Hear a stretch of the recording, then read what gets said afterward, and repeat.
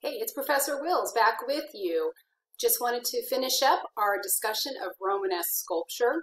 As we know, the Romanesque period is a period associated with the 11th and 12th centuries.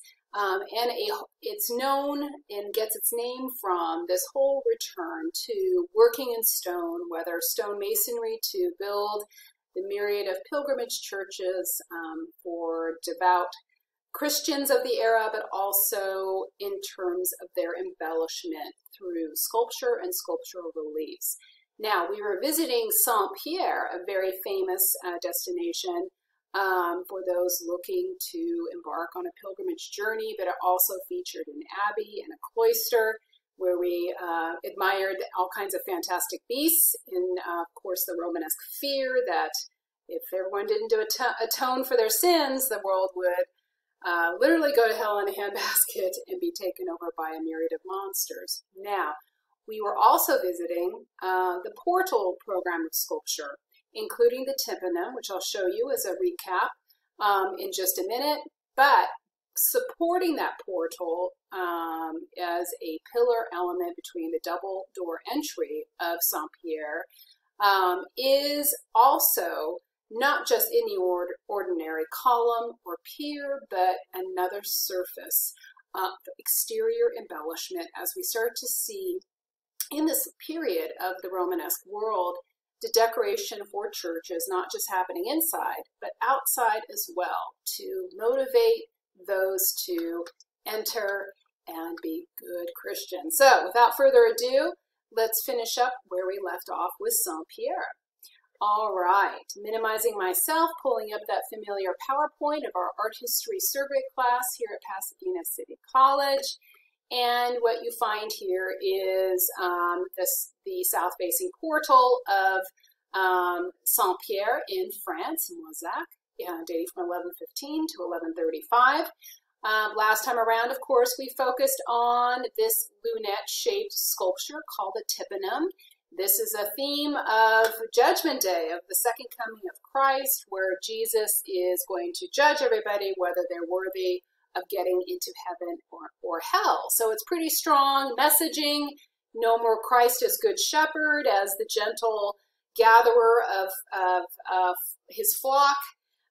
He is now the judge of everyone's destiny when he is believed to come back someday to judge everyone's souls, whether you're getting into heaven or hell. So Christ as a door, literally, to salvation, right? It's a firm reminder in a very serious era where everyone was afraid of tripping up and ending up in the fiery pits of hell. All right, now below that is a pier here, and we're going to look quickly at what's sculpted on its face, but also more significantly what you can find sculpted on its side, and both of those are examples of sculptural reliefs, just like the tympanum itself. So if I can race through these slides, give you a better image here, you can find what I'm talking about here. So what you find initially are these X-shaped elements. Now these are supposed to be the interpretation in the 12th century of lions, but they form this X-shaped pattern along the face of this column. And of course, throughout the many weeks we spent together examining the ancient world, we know that lions are often gatekeepers, whether to, fortresses or palaces or citadels. Lions are powerful creatures, king of the jungle, so to speak, and not surprising to see that animal featured here. And it's highly stylized, though, in again, a surrender of naturalism, of, the priority not being on observing an actual lion and capturing its naturalistic features. Instead, it's presented in this X-shaped pattern. So design rules over naturalism. This is very common in the medieval world that we've been studying all along. Now, if we move to the side here of this same portal support, you see that the side of it is carved as well. Again, we're looking at limestone as the medium.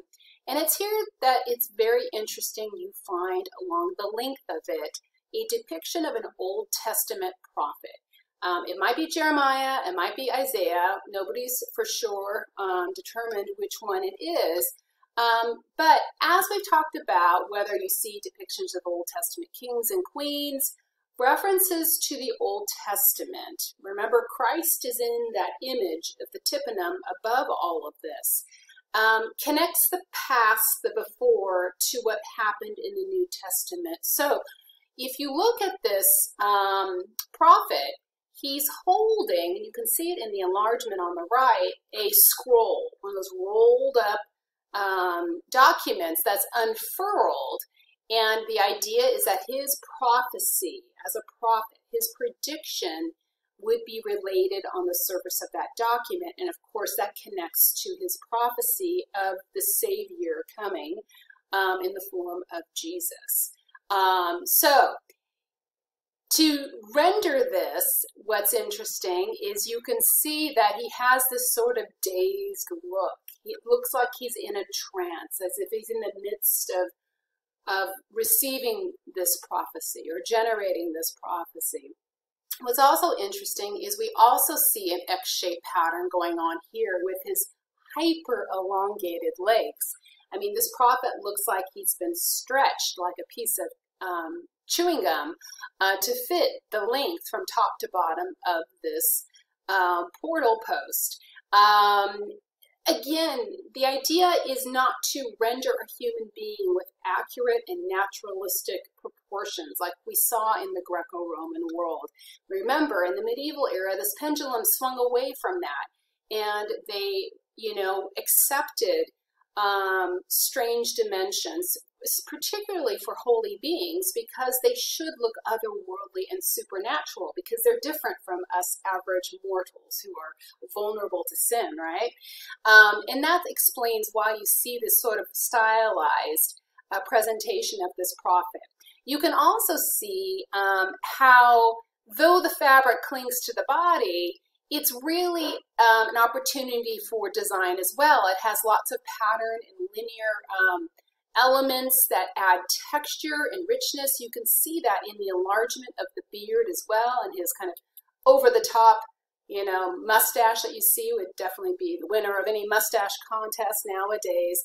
But the linear treatment, that wavy repetition of line, is again more describing. We recognize it as a beard, but it's also very much a strong use of pattern play and line that we met in the earlier medieval era in the illuminated manuscript tradition, where abstract design was very common, but eventually married into the Christian traditions. You have a melding of abstract pattern and design with figurative art and Christian messaging as well.